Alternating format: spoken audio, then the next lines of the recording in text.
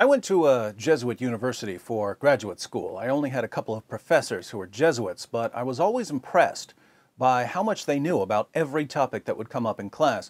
It seems that if you take it as your God-given mission in life to be a scholar, you have a pretty compelling reason to study. And all the Jesuits I met had dedicated their lives to learning. Now there's a Jesuit Pope.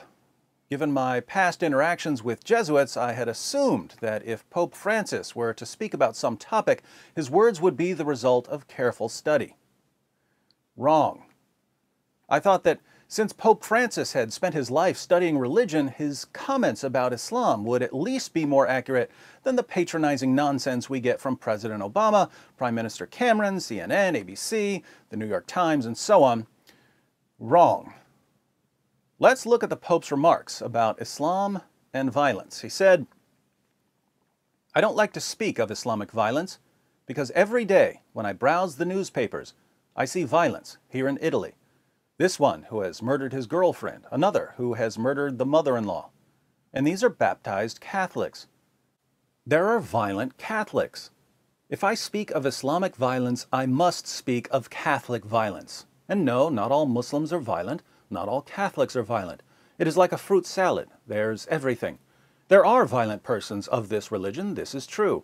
I believe that in pretty much every religion there is always a small group of fundamentalists. Fundamentalists, we have them. When fundamentalism comes to kill, it can kill with the language. The Apostle James says this, not me. And even with a knife, no. I do not believe it is right to identify Islam with violence. This is not right or true. So, all religions have their radicals. You don't condemn Catholicism when a baptized Catholic kills his girlfriend or mother-in-law. Why would you condemn Islam when a jihadi kills unbelievers in the name of Allah?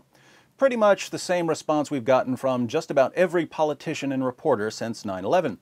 This one's a little scarier because while we've come to expect utter nonsense from politicians and reporters, many people trust the Pope. So, is the Pope right? Not remotely. But fortunately for you Catholics out there, papal infallibility only applies to certain kinds of statements the Pope makes, and this isn't one of them. As a Catholic, you do not have to agree with the Pope when he says something that is completely ridiculous. Why is the Pope wrong? Well, is a baptized Catholic commanded in Scripture to kill his girlfriend or his mother-in-law? No. So, is a man killing his girlfriend or mother-in-law the result of his Catholic faith? No. Killing his wife or mother-in-law is a clear violation of his Catholic faith. In other words, a man has his Catholic faith, but he may also be a violent person. Those two features are unrelated. When he gets angry and kills, he's acting in spite of his Catholic faith, not because of it. Now, when Muslims wage jihad, are they violating their Islamic faith? Well, they could be. There are limits on what Muslims are allowed to do in various circumstances. But is fighting unbelievers in the name of Allah something a jihadi just happens to do and is completely unconnected to his Islamic faith? Or is it something that flows from Islam itself? What does the Quran say? Fight those who do not believe in Allah. Surah 9, verse 29. O Prophet, strive hard against the unbelievers and the hypocrites and be unyielding to them. Surah 9, verse 73. Surely Allah has bought of the believers their persons and their property for this, that they shall have the garden. They fight in Allah's way, so they slay and are slain. Surah 9, verse 111. O you who believe, fight those of the unbelievers who are near to you and let them find in you hardness. Surah 9, verse 123. Muhammad is the messenger of Allah, and those who are with him are severe against disbelievers and merciful among themselves. Surah 48, verse 29. What does Muhammad say?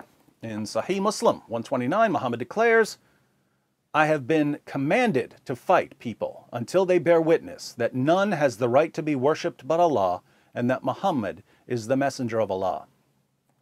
What tactic brought Muhammad victory?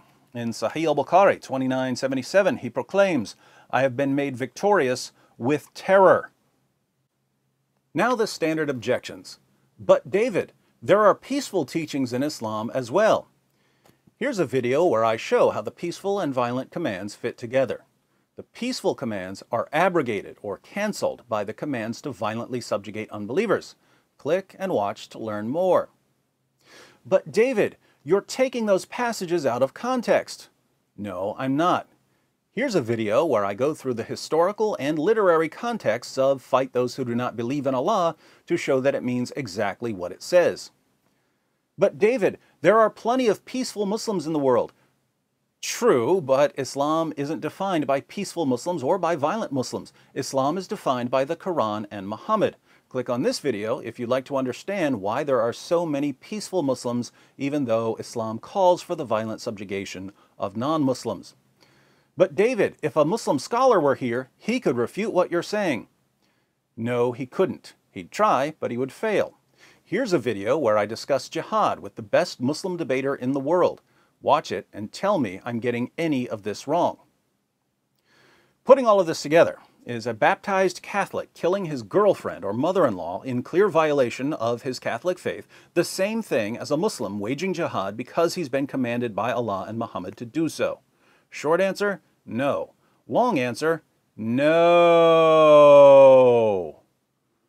Now, there's certainly much more the Pope could learn about Islam, but given the level of ignorance among world leaders, I'd be thrilled if he simply learned why his response to Islamic terror is thoroughly nonsensical, not to mention dangerous, since people are being slaughtered while our leaders protect the ideology that calls for the slaughter.